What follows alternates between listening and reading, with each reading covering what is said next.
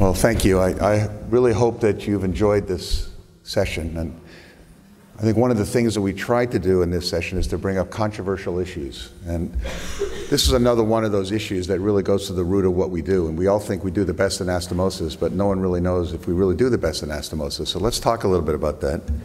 I have no disclosures. So these are certainly the ones on the left. The first two on the left are the most commonly performed anastomotic configurations in patients, for example, who undergo ileocolic anastomosis, the end-to-end and end-to-side anastomosis.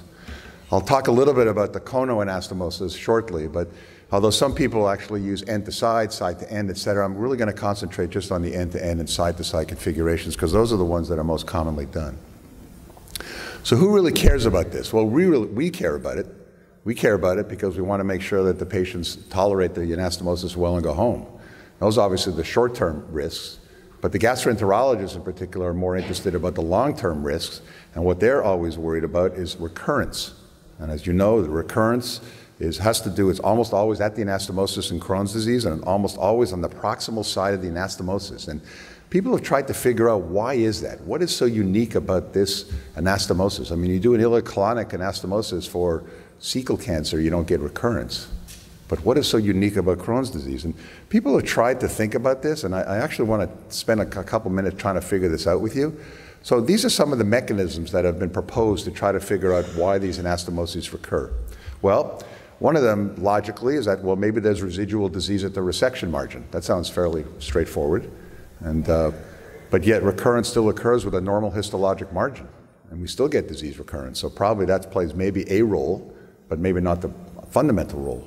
Suture line ischemia. Well, okay, there is suture line ischemia at the anastomotic line, but if you think about the anastomosis, the same amount of ischemia occurs in the proximal side and the distal side, so that probably shouldn't make a difference. Maybe it has to do something with the mesenteric lymph nodes, or the adipocytes, for example, which are on the lymph nodes. That possibly is an explanation. And in fact, some have talked about it, and we're thinking of embarking potentially on a study looking at trying to remove more of that mesentery, essentially a cancer operation, if you like, or an extended mesenteric resection, not for cancer, but in patients with IBD, patients with Crohn's disease, to potentially remove these potential pathogens or whatever's causing this. We don't know the answer to that. And the most common one that we think of is potentially has to do with reflux of colonic contents into the small bowel. Now, that's interesting, but you can still get recurrence after a small bowel to small bowel anastomosis. So obviously that doesn't play a role. So what is the evidence for some of this? And this is actually an old study that I thought was very interesting. I've actually never looked at the study in detail, but I did for this talk. And it was done by John Cameron of pancreatic fame. And what he did is, when he was very young, he did an RCT comparing an end-to-end to side-to-end ileocolic anastomosis. And what he did is, if you look in particular, let me see if I can show you is there a pointer here? Let's see, pointer, right. What he did is he left a little bit of a cuff here. See this? Blind end. And he purposely did this. So what he did is he looked at the patients, he operated on them, they went home. This is, by the way, in the days before prophylaxis. So these were very naked patients, so to speak. There was no influence of prophylaxis on these patients. And what he found that there was no recurrence between whether or not the patient had end-to-end or side-to-end anastomosis. But interestingly, there was no recurrence within, oh, sorry, go back. Sorry about that. There was no recurrence within this little blind limb.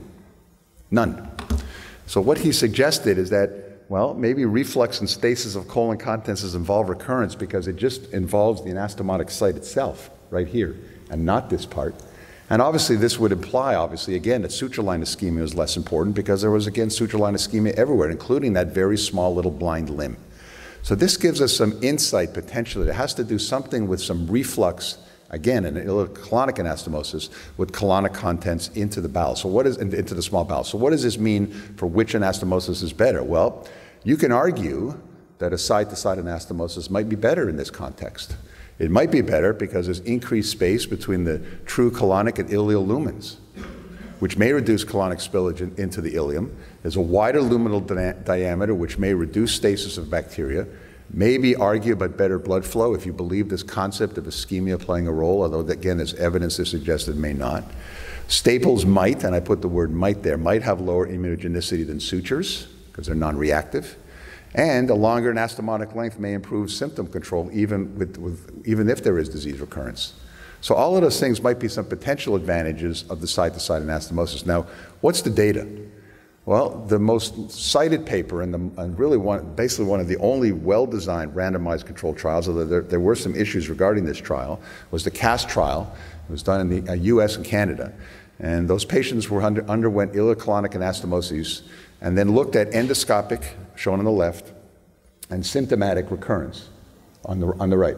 And you can see there was no difference whether or not the patients had an end-to-end or side-to-side anastomosis. There were clearly differences, by the way, in the study regarding operative time and some surgical morbidity. But certainly in terms of disease recurrences, is what we're referring to right now, there was no difference. Now, this study has been criticized, and one of the big criticisms of this study is that postoperative prophylaxis was not controlled. And that was one of the problems with the study, and even the authors agreed with that. So we don't really know, based on this study, if this is a true measure of effect or some difference, or there's really no difference between the end-to-end and side-to-side, because again, that variable was not controlled for. The only other well-designed study was the Japanese study, where they looked at end-to-end EE versus side-to-side SS, and looked at the recurrence rate, and you can see in this that the end-to-end had a much higher reoperation rate for recurrence than patients with side-to-side. Now, these weren't just ileocolic anastomoses. It's been criticized, fairly low patient numbers. But again, this gives you some sense, at least objectively, and this is a randomized trial, that there is some advantage to using a side-to-side in terms of recurrence versus an end-to-end anastomosis. So both of these, the one study showed no difference. This study suggested there might be, in fact, an advantage to a side-to-side. Well, what do we do when we kind of have the despairing studies and small studies, et cetera? We go to a meta-analysis. And this is a meta-analysis that was done. And you can see here, let me just show you, let me just bring you through this data. You can see that this is the incidence of recurrence, okay? And there's RCT that they looked at. And you can see that in this at least particular meta-analysis, that the data favor the side-to-side. The side-to-side is the one to the left, okay?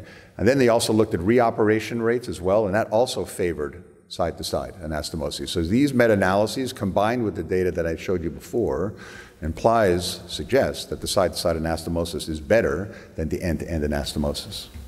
Now, what about the new player on the block? This is the Crohn-OS anastomosis, and for those of you who don't know how this is done, it's mainly been advocated by the Japanese.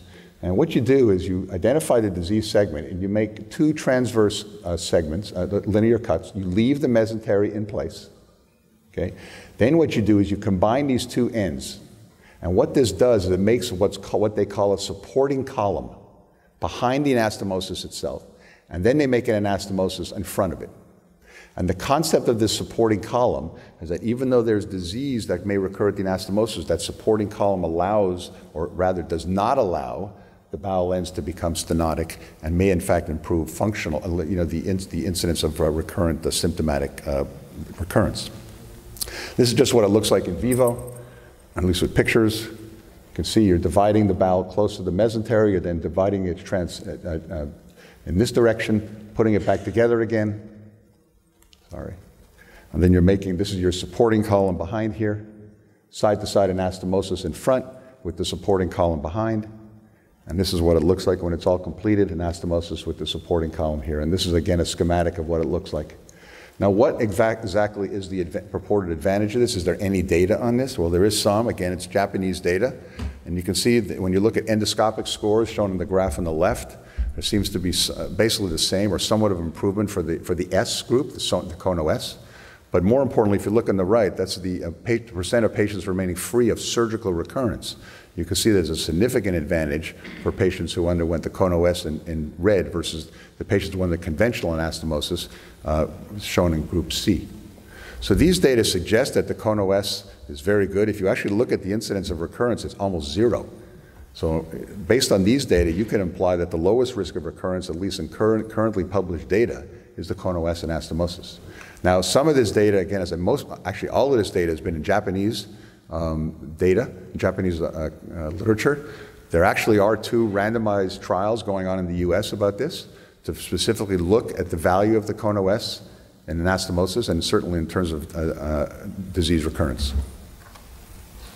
So in summary, based on what we know so far, Compared to the end in anastomosis, the side-to-side anastomosis is associated with a lower long-term disease recurrence, and the value of the Crohn OS anastomosis awaits prospective evaluation. Thank you.